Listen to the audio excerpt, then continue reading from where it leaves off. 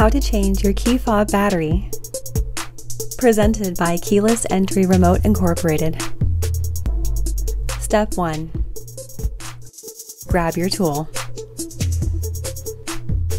You can use anything this size. Step 2. Twist it open. Notice that the battery brand shows. Step 3. Lift it with the tool and slide it out.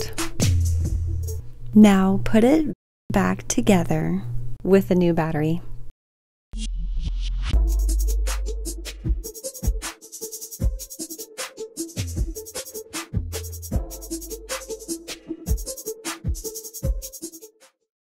If you found this video helpful, please like and subscribe.